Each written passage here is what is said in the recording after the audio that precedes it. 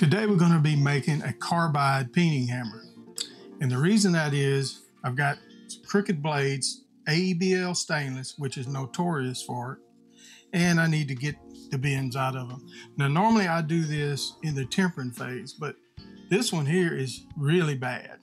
And sometimes I just set them to the side. I always cut out extra anyway and deal with them later. But I want to make a hammer and I'm going to show you how to do it. First thing I do is prepare the hammer. I've got a small ball peen hammer. I'm gonna cut a flat face here, and I've got a 3/16 carbide rod.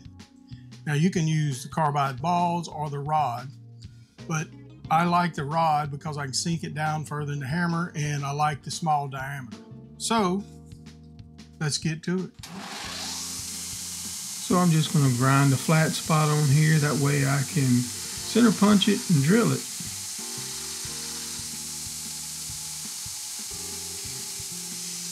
And that looks pretty good. Now what I'm going to do is anneal this ball. The hammer's hard, it'd be hard to drill. So I'll take a torch and I'm just going to heat the ball up and try to keep from burning the handle. It'd be easier if I just had a hammerhead and do this and not worry about burning the handle, but I think I can do it. It'll char it a little bit, but that'll be okay. Just want to bring it up to a bright red and let it cool off.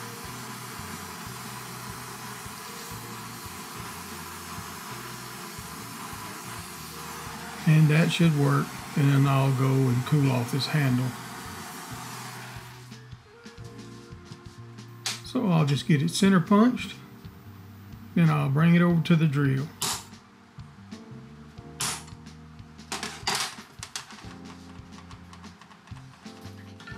I'm using a 3/16 cobalt bit here, nothing special. I've got a depth set so I can drill down to the depth to insert the carbide rod.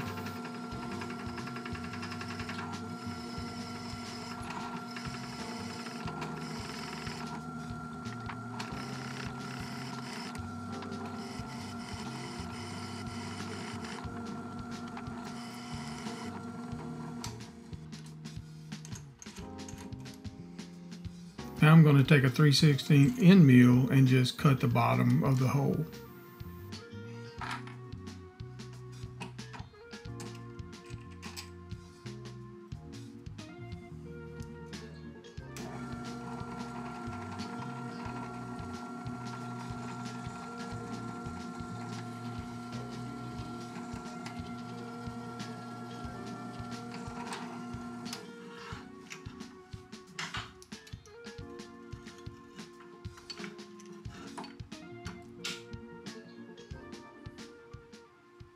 So I've taken the carbide rod and I've cut a couple marks in here. Now this is hard to do.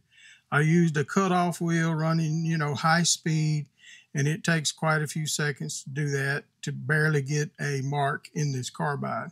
You're basically ruining wheels too. Stuff's very hard. So what I'm going to do, instead of brazing this thing in like I normally would do, and because it's a rod, I'm going to epoxy it in.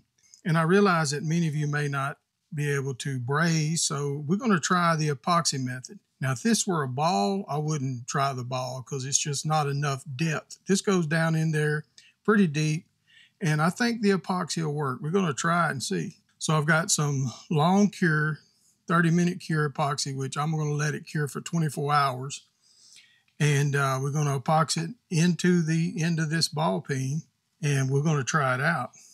It definitely doesn't take this much epoxy, but got enough here to do it anyway. So, all right, that's pretty good. I'm just going to put some in here. I know it's going to push it out.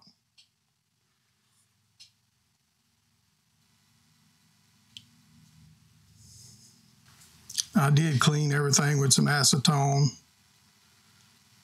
And like I said, it's not going to take much epoxy.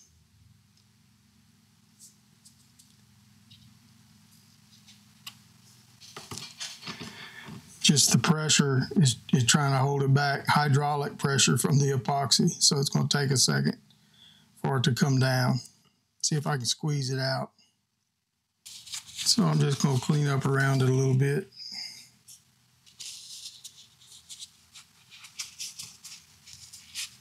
It doesn't have to be fancy. We're not making a knife or a presentation piece here.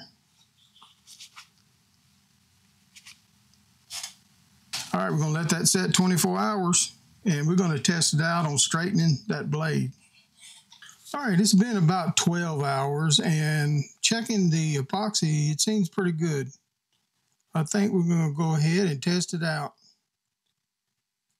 So I've got my blade here with the bow in it. I don't know if you can see that, but it's pretty bad. And it's starting right here and then bowing over this way.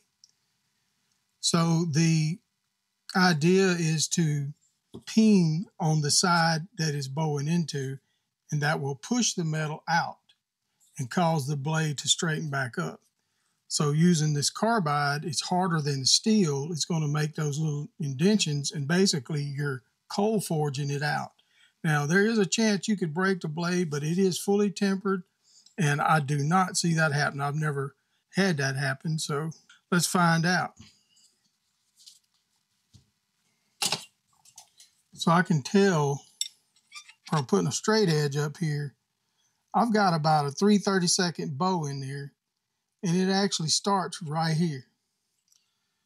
So I'm just going to make a little mark there to know where to start peening.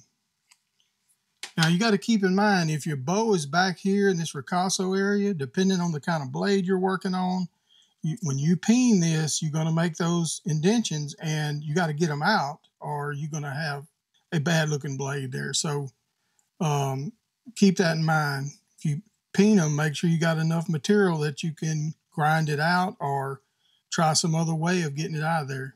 Most of the time on any of these warps that I have, they're going to be in this area here where it starts getting thinner or narrower on the blade. All right, so the idea is to come in here and just start peening.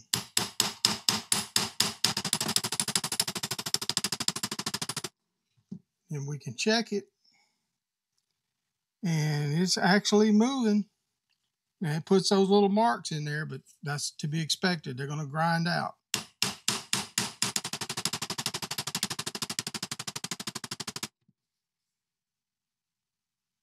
That's incredible.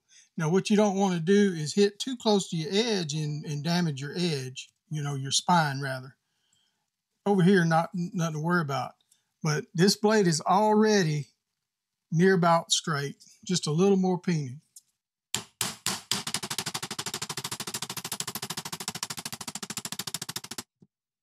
And that is pretty good. Take my little straight edge here. And I mean, that is beautiful. I don't know if you can see that, but it is flat as a flitter. Can't beat that. So yeah, they come out pretty straight. Works very well. Got these little marks in here, but they'll be ground out. Just keep in mind about the ricasso area. You can mess up your blade. You may have to try something else there. Use it in a pin press or some kind of press and just bend it. But I have broke many blades doing it that way. And it is no fun. Matter of fact, the development of this blade came from a broke fillet knife that I was straightening in a press, my pin press. But I've done a lot like that, but I've broke many blades like that, especially if they're narrow. Carbide peening hammer. So I thank you for watching. If you got any questions, just leave them down in the comments. I want to thank my patrons, and we'll see you on the next one.